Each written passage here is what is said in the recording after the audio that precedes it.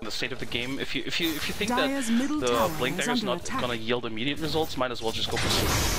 Oh, Fly going to gank Shippy here. There's the ball lightning available. He is silenced up for a decent period of time. He soul rings for that mana, and he's gonna get bursted down. The soul ring is a huge misplay as he thinks he's just. Mid lane, though. Smart play, very smart play from Shredder. Finds the kill on the Zeus.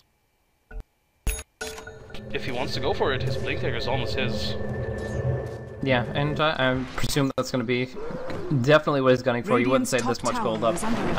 BOT, like you said, has some value, but the Blink Dagger is going to get him a kill instantly, and that's kind of what he's looking for here. In the meantime, the top lane does get pushed through. Just a short 30 seconds. Okay, oh, nice deny with the ward from the Venomancer. They denied the war. They denied the rune. Nice play. Yeah, that's actually really good. We're going to the tower, dropping to die range as well. Fortification goes away, and Sniper is actually able to clean up that tier 1 tower.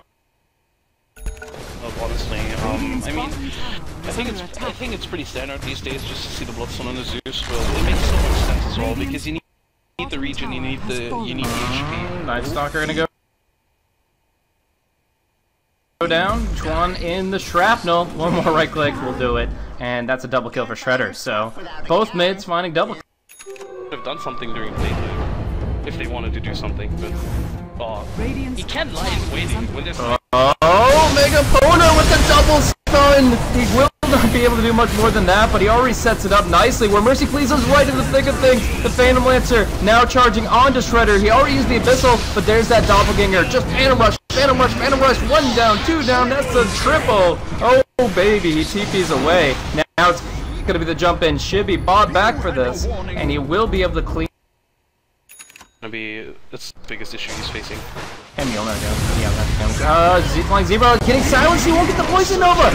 Great overgrowth though, hitting on everybody. Mercy Please breaks through it, pops the BKB and goes. Abyssals down Shredder. So down goes the Sniper, and Shippy's the last man really fighting this one out. Out of mana now, gets swapped back. Death of the tree, death of the storm, and now Batrider, the one who wasn't even involved. Please pops the Manta, survives for the overgrowth, and now kills off Nusham. But they're on the cliff. He can't. Has the Doppelganger to get up there, and he's gonna. Oh no, he's gonna go on Shredder. Doing some good right clicks to him. Shredder just can't get away. Phantom Rush, Scotty locking him in. Now going for Shibby next. He is gonna go down as well. These BKBs, they can't stop the pursuit. He can't stop the rock, and this is gonna be PL just cleaning the entire fight up. Gems hitting the deck. 4 down for the count. Only. I need to recover from this. Seriously, dude. I've been casting since 11 o'clock in the morning. It is now 10 p.m. It's 11 hours for you guys. And, yeah. I thought I caught myself a break when 2 games overlapped and I didn't have to cast game 1 of the previous match. But they just make it that much more difficult for me with some DDoS plus. Plus OD Pixel Purge treatment. Oh boy. Void Boys victory. Going game 2.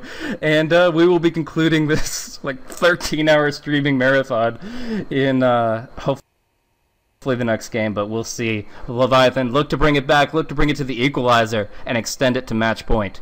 But thank you guys so much for tuning in here to the Red Bull American pre-qualifier for their Battleground, and that is going to be Blaze Casting as well as Skim Gaming signing off for now. We'll bring you guys game 2 in just a few minutes.